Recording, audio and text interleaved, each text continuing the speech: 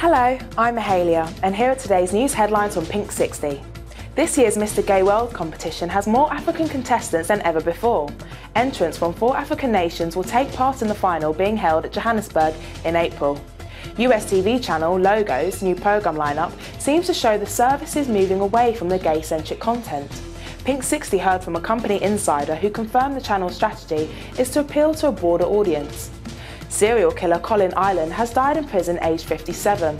Ireland murdered 5 gay men in 1993 after picking them up in London's Coleherne pub and killing each of them in their own homes.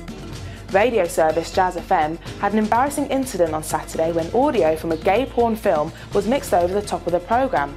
A production assistant has been blamed and is being disciplined as a result.